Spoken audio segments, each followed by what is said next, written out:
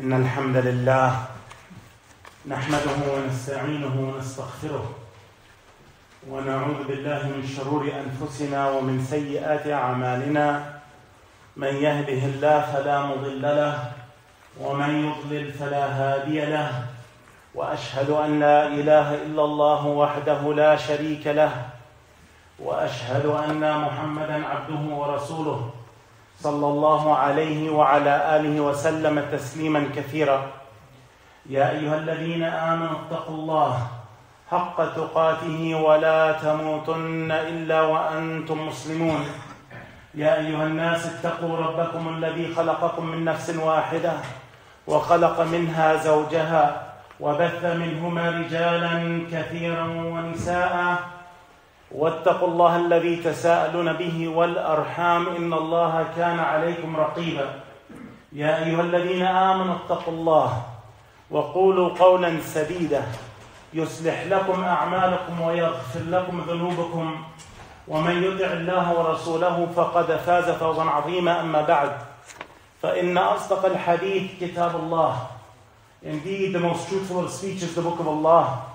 وَخَيْرُ الْهَدِي هَدِي مُحَمَّدٍ صَلَّى اللَّهُ عَلَيْهِ وَسَلَّمَ. And the best guidance is the guidance of our beloved messenger Muhammad صلى الله عليه وسلم. وَشَرُّ الْأُمُورِ مُحْدَثَاتُهَا. And the worst of affairs are those things we newly invent into this religion of ours. وَكُلَّ مُحْدَثَةٍ بِدْعَةٍ. Everything we newly invent into this religion of ours is an innovation. وَكُلَّ بِدْعَةٍ ضَلَالَةٍ.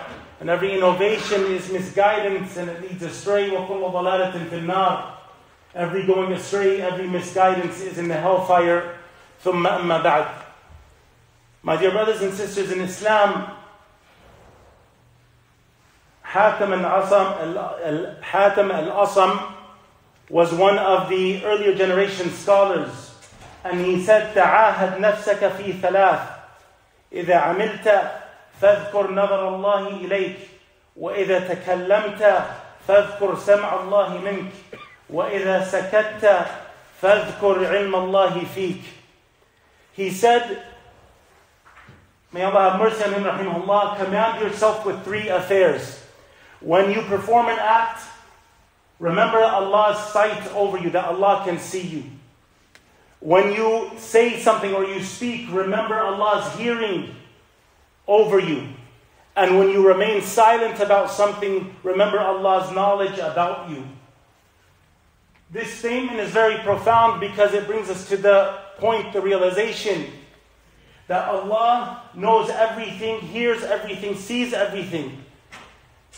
So even if we sin or do wrong in seclusion that no other human sees, that Allah knows about it very well. Allah subhanahu wa ta'ala, He says, يستخفون من الناس ولا يستخفون من الله وهو معهم إذ يبيتون ما لا يرضى من القول وكان الله بما يعملون محيطا. Allah subhanahu wa ta'ala, He says, what means they conceal their evil intentions and their deeds from the people, but they cannot conceal it from Allah subhanahu wa ta'ala, and He is with them in knowledge. Yani, He has full knowledge of what they're doing. When they spend the night in such a way, in such as He does not accept of speech, and ever is Allah of what they do encompassing.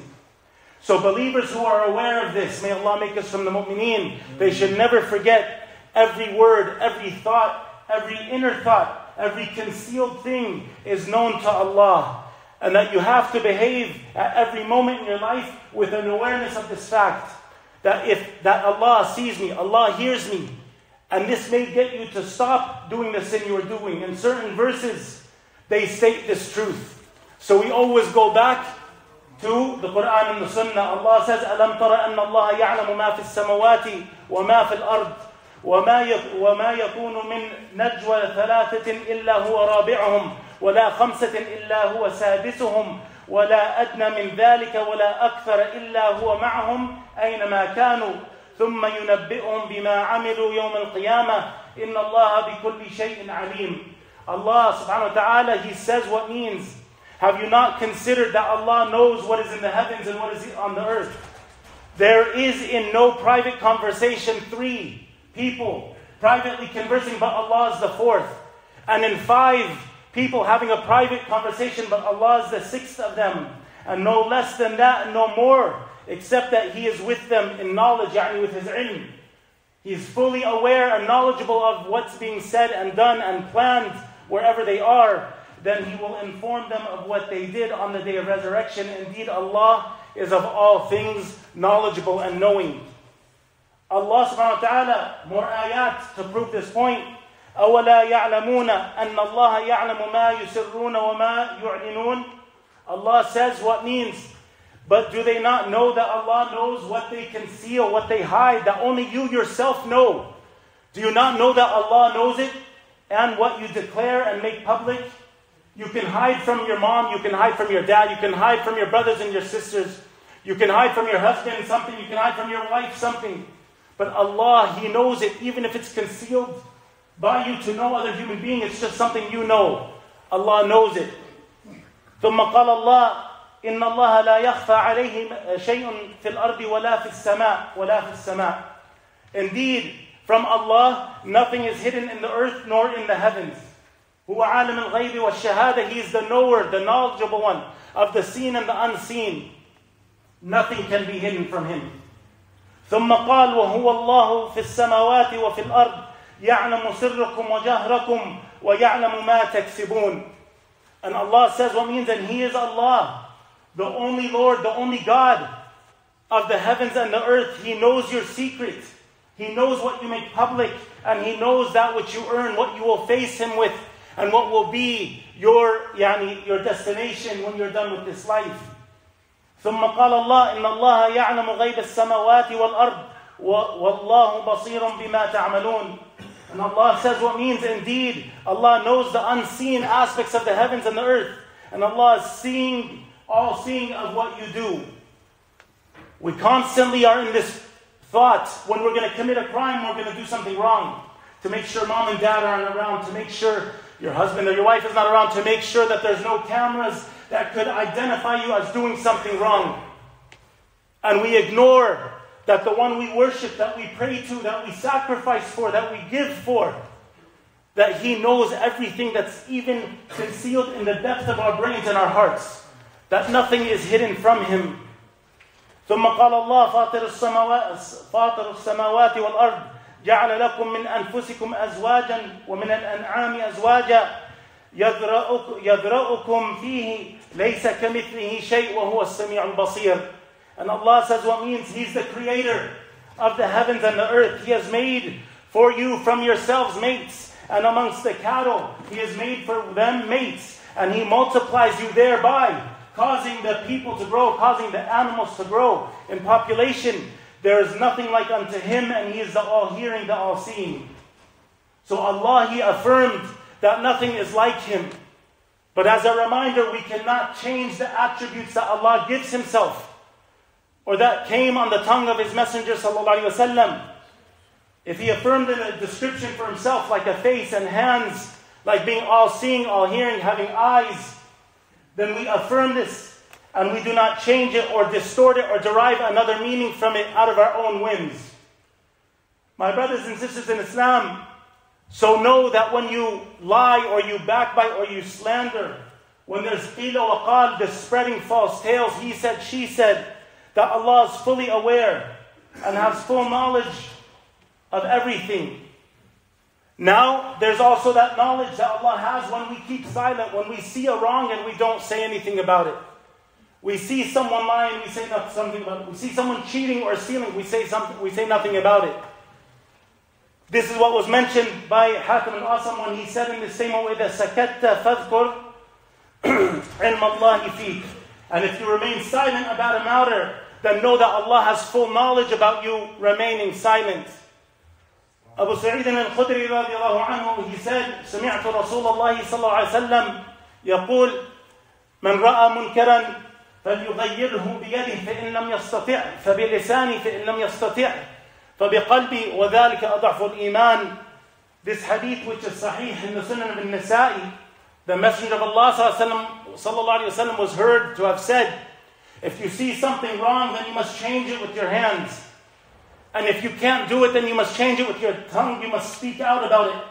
And if you cannot do it, then you should at least hate it in your heart But this is the weakest of faith, the weakest of iman. My dear brothers and sisters in Islam, Atiyya, he said, and he was one of وكان من أصحاب النبي صلى الله عليه وسلم قال رسول الله صلى الله عليه وسلم لا يبلغ العبد أن يكون من المتقين حتى يدع ما لا بأس به حذرا لما به البأس. This hadith, which is Hasan in the Sunan of Ibn Majah, Prophet Muhammad sallallahu alaihi wasallam, he said, a person will not reach the status of being from the muttaqeen, from being from the pious ones, the ones who have taqwa, who keep their duty to Allah and are righteous, fearing Allah's punishment and putting between themselves and Allah's punishment a barrier. You will not reach the status of having taqwa until you refrain from doing something in which there is no sin because of your fear of falling into sin. This statement is heavy, it's profound. This is a hadith you should reflect upon. You will not be a person of taqwa until you stay away from something that you don't see sin in, that has no sin in it. But you start thinking and thinking and thinking, the chance that you might fall into sin makes you stop it, makes you not even do it, even though it looks purely halal at its base. This is taqwa. This is a person of taqwa. He stays away from an action that has no haram in it because of his fear of falling into haram. Allah, He said, إِنَّ أَكْرَمَكُمْ عِنْدَ اللَّهِ أَتْقَاكُمْ. Indeed, that the one who is the most righteous, the one who is most pious, the one who is the best in the sight of Allah, is the one who has the most taqwa. Look at this statement again and reflect how we make certain things that are haram halal, how we make things that are makruh be liked, things that are disliked we make them liked, or we try to ignore those things. But this isn't taqwa, and Allah is fully aware of this. Thawban, he narrated عن النبي صلى الله عليه وسلم أنه قال لأعلمن أقواما من أمتي يأتون يوم القيامة بحسنات أمثال جبال تهامة بيضا فيجعلها الله عز وجل هباء منثورا. قال ثوبان يا رسول الله صلى الله عليه وسلم صفهم لنا جلهم لنا أن لا نكون منهم ونحن لا نعلم. قال أما إنهم إخوانكم ومن جلدتكم ويأخذون من الليل كما تأخذون ولكنهم أقوام إذا خلوا بمحارم الله انتهكوها. This hadith, which is Hasan in the Sunan of Ibn Majah, again, a hadith we should always bring to mind, bring to light, remind ourselves of. Thawban, he said that the Messenger of Allah ﷺ, he said, I certainly know a people from my nation, from his ummah. People who say La ilaha illallah Muhammad Rasulullah, who pray, who fast, who give sadaqah, who give zakat, who make hajj, who make umrah, who do the likes of this. I know a people from my nation will come on the day of resurrection. Their good deeds will be like the mountains of Tihama, big, large mountains. Yani they will come with so many good deeds on that day. But Allah will make them scattered like dust. Like they have nothing of goodness with them, even though they did good in this life. Thawban, he said, O Messenger of Allah ﷺ, describe these people to us. Tell us more about them so we will not become like them because we didn't know. He said, they are your brothers. They're from your race. Min jaddatikum. They're from your type. Worshipping at night as you do. But they will be people who, when they are alone, when they're in seclusion, when they're by themselves, they transgress the limits of Allah. They transgress the limits of Allah when they're alone. So amongst the people, they look good, they look righteous outwardly. But when they're alone, they transgress Allah's sacred limits. Yani they sin. Because even committing minor sins in seclusion, repeatedly becomes to be major. Reflect upon that. Coming on that day of resurrection with deeds, so many good deeds that you did in this life, but they will be worth nothing to you, of value on the day of resurrection. Because when you were alone, when the people couldn't see you, when mom and dad couldn't see you, when your spouse couldn't see you, when your friends couldn't see you, when nobody could see you,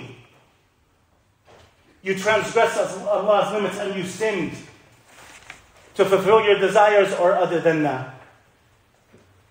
Allah subhanahu wa ta'ala, He says, قُلْ قُلْ هَلْ أُنَبِّئُكُمْ بِالْأَخْسَرِينَ أَعْمَالًا. Allah subhanahu wa ta'ala at the end of Surah Al-Kahf, He says, say, O Muhammad sallallahu alaihi wasallam, shall we believers inform you of the greatest losers with respect to their deeds? If you're doing good deeds, how can you lose? You heard it in the previous hadith.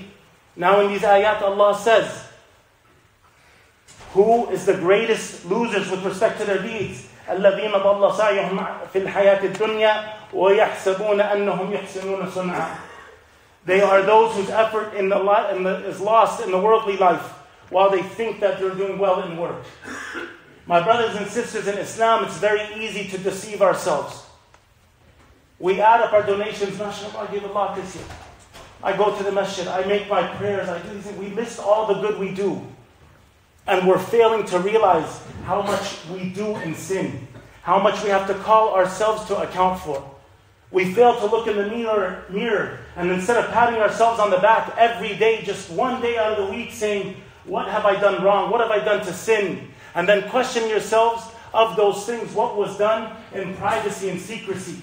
So the people think I'm great, but I have this baggage that's going to make all the good I did in this life be worth nothing but dust on the day of resurrection.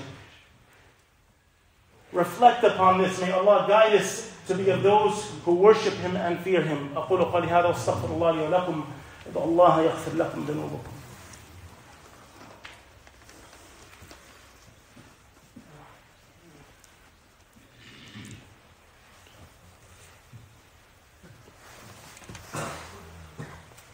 إن الحمد لله نحمده ونستعينه ونستغفره ونستهديه ونصلي ونسلم على نبينا محمد وعلى آله وصحبه وسلم تسليما كثيرا وبعد.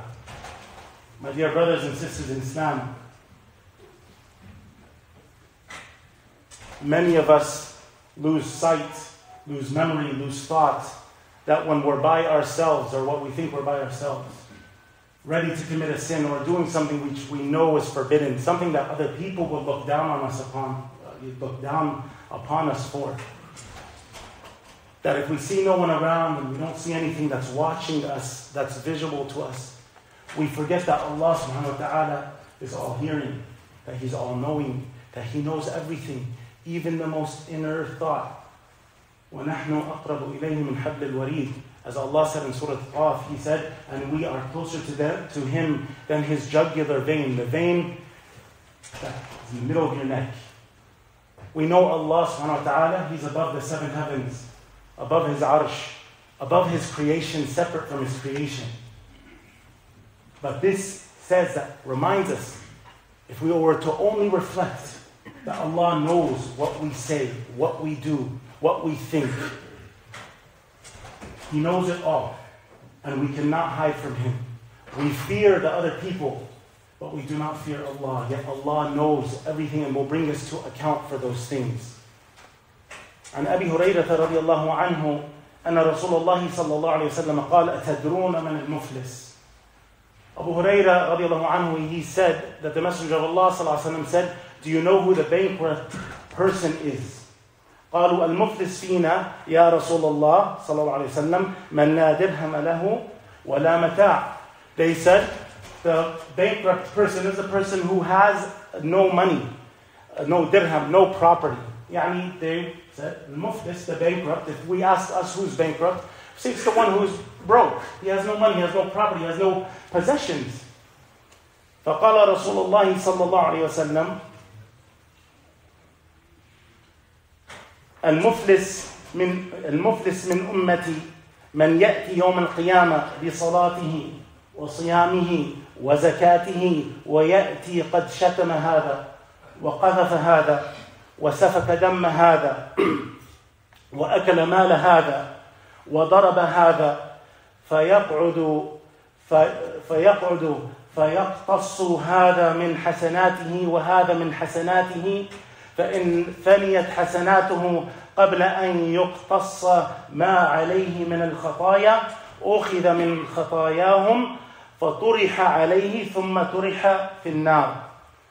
This hadith, which is sahih in the Sunnah al-Tirmidhi, another hadith we should constantly reflect upon, where the Prophet ﷺ said the true muflis, the true bankrupt person, the true person who is broken, has nothing on the day of resurrection from my ummah, is the one who comes on that day of resurrection with all his prayers. He comes with all his fasting. He comes with all his zakah, his charity, and his wealth that he spent in the cause of Allah. But he also comes with the fact that he abused this person, verbally, physically. He falsely accused that one. He accused them of lying, of cheating, of doing something vicious, haram, whatever it may be. He wrongfully consumed the wealth of this one. He wrongly consumed the wealth of some person. Pausing on this note, we see in our day and age the fighting that happens between family members because of the mirath, the inheritance. It is not up to you to say, I want all my money to go to this one child of mine, or to go to this person or whatever it is. Allah has decreed where the inheritance will go. If you're a Muslim, it goes to the Muslims and it's divided that way. And you cannot inherit from the kafir. This alone, this consumption of wealth in a forbidden way, is something we should all fear. Look, you can come with your prayers, your fasting, with these, but if you stole the mirath, the inheritance that your sister was supposed to get, that your mother was supposed to get when your father passed, if they were still married, for example, this is part of the wedding, part of the inheritance. By taking 1 penny of that, you will pay a dear price. Is it worth the money in this dunya? Because this is a constant struggle amongst us. And Allah subhanAllah decreed it in the Quran, knowing that we would become people of greed and possession. The inheritance goes as Allah said, you do not take 1 penny more. If you take less so that your sister or your mother or whatever has more, alhamdulillah, that's up to you. But you do not take 1 penny more than what Allah assigned to you. Even if she's married, even if she's well off, even if she's richer than you. You do not transgress Allah's limits. So the one who comes on that day that is bankrupt, has abused this one, falsely accused this one, wrongly consumed the wealth of this one. They spilled the blood of that one. They beat this one. So he is seated. And the one is requited from his rewards, meaning his rewards will be taken away from him and given to the one he wronged. And if he runs out of good deeds and rewards, because he did it so much in his life, then the sins of the one he wronged will be transferred to the one who wronged him. And this will be his case, and then he will be cast and thrown into the hellfire. Is a penny worth it? Is not controlling your tongue to just wrong somebody, revenge, is it worth it? Is it worth this, that your destination will be Jahannam? Fires and flames, the lightest punishment being a sandal that would cause your brain to boil. My dear brothers and sisters in Islam, especially to the youth, the children and the youth, but to all of us, these problems that we're of doing the outwardly but transgressing in secrecy, of showing that we're doing good, but inside of us we know that we're transgressing, or in seclusion and privacy, we're disobeying Allah. This can ruin all the good we do. And make all those good deeds, the prayers, the charity, the fasting, everything, it can make them scattered like dust. You think you have these mountains coming to back you up of good deeds, and you turn back and they're going to be like the sand. They're going to be nothing. Crumbled. So be mindful of this. Remember that Allah knows everything. Remember that Allah hears everything. Remember that Allah sees everything. So when you abandon a prayer and you say, I did it, or when you abandon a prayer and you didn't do it and people think you did it, right? This isn't just for the youth, for those who are older, because they don't want someone to lecture them or ridicule them. They say, I prayed it, but they didn't. Know that Allah has full knowledge about you. And this prayer topic especially, العهد الذي بيننا وبينهم الصلاة فمن تركها فقد كفر. The Prophet ﷺ said, the covenant between us and them is the prayer. Whoever leaves the prayer, فقد كفر, has committed kufr. Disbelief, a disbeliever. Brothers, please refrain from talking. Refrain from talking. Or you could lose your whole Jum'ah. I know some of our brothers that are elderly, may Allah reward them and grant us patience. And then patience, they cannot hear, so sometimes you hear a noise and we excuse that bi'idhnillahi ta'ala when we ask Allah to excuse it. But please do not. مَنْ مَسَّ الْحَسَ فَقَدْ لَغَى وَمَنْ لَغَى فَلَا جُمْعَةَ لَهُ. Whoever was even to play with the carpet in front of him, whoever was to respond to the salam his brother gave him, even if it's just a handshake, whoever does any of that, فَقَدْ لَغَى, you have committed idle talk. وَمَنْ لَغَى فَلَا جُمْعَةَ لَهُ. And whoever does this idle talk, they have no jum'ah for them, or at least a decreased reward. This is our time, a half an hour every week, to recharge yourself, to get through the week, to hear the Quran, to hear the hadith, to remind ourselves of what's important, so we end up in Jannah and not Jahannam. Sacrifice your stupid phone for that 1 minute, or those 30 minutes. It will be there when you go out. So abandoning those prayers, know that Allah knows it. When you're greedy with the zakat, you're able to help and you say, I don't have any money, I'm sorry. Allah knows what you have, because He's the one who gave it to you. And it's really His. He's seeing what you're going to do with it. When you engage in the likes of the evils we see nowadays that are becoming rampant, the drugs, the alcohol, in committing zina, dating, the pornography, all of this junk that we're seeing because of social media, that at first it may be innocent to your children, to you, and then you find yourself getting into things. Sometimes you'll say it's natural, it just pops up. Well, that's what's there. If you really hate it, don't have that app. If something keeps popping up that you don't want to look at.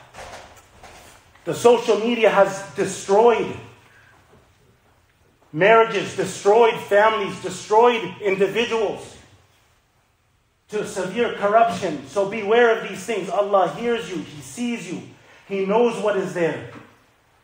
When we refer to those alcohol and drugs, they go together. كُلُّ مُسْكِرٍ خَمْرٌ وَكُلُّ خَمْرٍ حَرَامٌ. As the Prophet ﷺ said, everything which intoxicates is considered khamr. It's not just alcohol. This push to make weed and marijuana lawful, and it's not in Islam. It is not in Islam. It is khamr. Consider yourself drinking alcohol. Don't try to look for excuses. We went through this a few weeks ago. All the proofs that it is filth. Ummul khaba'ith. It is the mother of all evils, because of what it can cause you to do and what becomes of you. So be mindful of this. My dear brothers and sisters in Islam, we began with the quote from one of the earlier scholars, rahimahullah, Hatim al-Asam, where he said, تعاهد نفسك في ثلاث إذا عملت فاذكر نظر الله إليك وإذا تكلمت فاذكر سمع الله منك وإذا سكت فاذكر علم الله فيك. He said, command yourself with 3 affairs. Take this home with you. When you perform an act, remember Allah's sight over you. Allah sees you. When you speak, remember Allah's hearing over you. Allah hears you. And when you remain silent about something, remember Allah's knowledge about you. We will end with the reminder of what we should be doing in seclusion. When we are alone, instead of planning sin, that when you're alone and nobody's around, it's in the depths of the night, you're in your home, or you may be somewhere else at the time, even while you're working. When you're by yourself and you're in seclusion, instead of planning sin, remember Allah. Recite the Quran you know. Do the adhkar that you know. Even the simple subhanallah, alhamdulillah, la ilaha illallah, Allahu akbar. Say it as many times as you can. Face your sins. Ask Allah for forgiveness for them plentifully. كان يستغفر الله في اليوم 100 مرة. He used to ask Allah for forgiveness, sallallahu alayhi wa sallam, 100 times a day. And we're the ones sinning by the minute, by the second. So we remind ourselves with that hadith. في سبعة في ظلة الله في يوم لا في ظل إلا ظله. The 7 who are in the shade of Allah on a day where there's no shade except for Allah's shade. The last one mentioned of those 7 to have shade on the day of resurrection. رجل ذكر الله خاليا ففاضت عيناه. The one who will be in Allah's shade on the day of resurrection is the man or the woman who remembers Allah when they're in seclusion. Nobody can see them. They were remembering Allah. They were remembering their sins. They're fearing Allah, punishing them for their sins. They're hoping for Allah's mercy. They're hoping for Jannah to be saved from the hellfire. And because of this, their eyes water with tears. This person will be shaded on the day of resurrection. On a day where there's no shade but Allah's. That's what we should be focusing on when nobody is around. Not doing something wrong that might lower our status in the people's eyes. Because in the end, they won't judge you يوم القيامة, Allah will. اللهم اغفر للمسلمين والمسلمات المؤمنين والمؤمنات الأحياء منهم والأموات إنك أنت سميع قريب مجيب الدعوات يا مقلب القلوب ثبت قلوبنا على دينك سبحان ربك رب العزة عما يصفون وسلام على المرسلين والحمد لله رب العالمين وصلى الله على نبينا محمد وعلى آله وصحبه أجمعين.